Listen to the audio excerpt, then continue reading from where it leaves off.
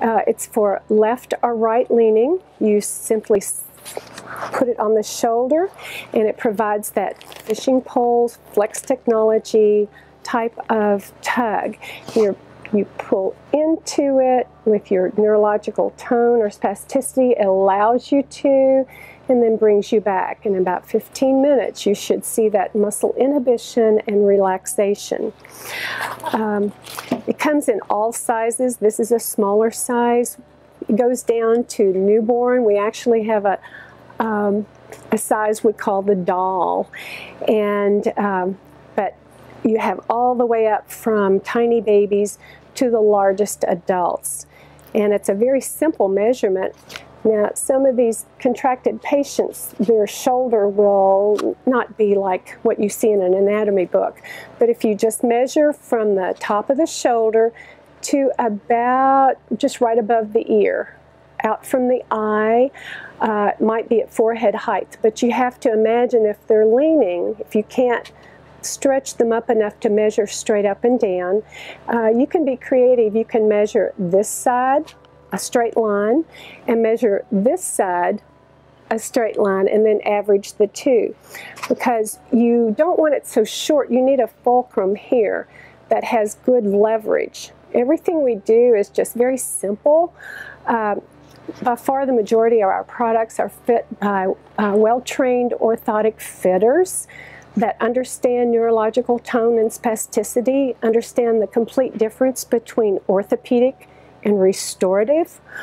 They understand that the whole body is involved. With orthopedics, you typically look at the joint that is injured. With restorative, you have to consider what's going on brain and spinal cord out. So it's a whole different type of work, it's a whole different patient, and it's certainly a completely different type of orthotic device. Now, if you need to adjust the splint, let's say the patient is farther over than you feel comfortably, this will slide in, then you're going to simply take the plastic out and remold it, typically just here, remold it to more flexion, but that gives just that gentle tug. Then it's real easy just to begin remolding it back. If there are any bony prominences around the shoulder, you would remold that to go around that. When it's cool, I do want to say, make sure this is like a pad that fits here. I wouldn't change this. This allows it to go out away from the ear, so you don't have any pressure at all. When it's cool, and if you're in a hurry, you can run it under cold water. Just don't shock the plastic. You slide it back in. As I said, these are really simple, and they're just common sense. You look at your patient and figure, what do I need to do to start them back on the way to correction?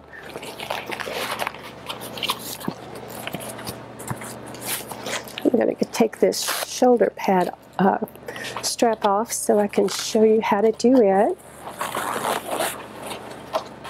There's a little piece of Velcro in here, so you may just need to release that when you slide it back on. Then when you push it there, it holds the material in rather than having it look big and bulky. Again, we want to protect our patient's dignity as much as possible. They're already suffering from lack of self-esteem with their deformity, so we want to try to make their products as low profile as possible. Now with this strap, this is what anchors it to the opposite side and has Velcro on it. So just discover the best angle, and you can fit it anywhere to be comfortable for your patient. Both the back and the front will Velcro open, so you have total adjustability for your patient. Typically you'll take the front one out, it's easier to deal with. And you go to the opposite side, and there's a pad that's going to protect your underarm and make it comfortable. You come up through the D-ring. You can find this by feel. and you secure it down. Now, your patients that have their chins down somewhat, you want to just be careful and make sure this doesn't cut into their neck or put any pressure at all. That's why this is so adjustable. You want to find the right angle to tug them over, but not bother their chin. Now, the thing you need to remember with this is if your patient their head is very far forward, you can order a forehead strap that velcros here and goes all the way around their head, and that will help hold them in. If they are too far forward that they would come out of it, then we need to look and see, do they have other spinal issues below the neck that we need to address? If they do, then we need to look at the whole torso and the whole spine and see what corrective measures.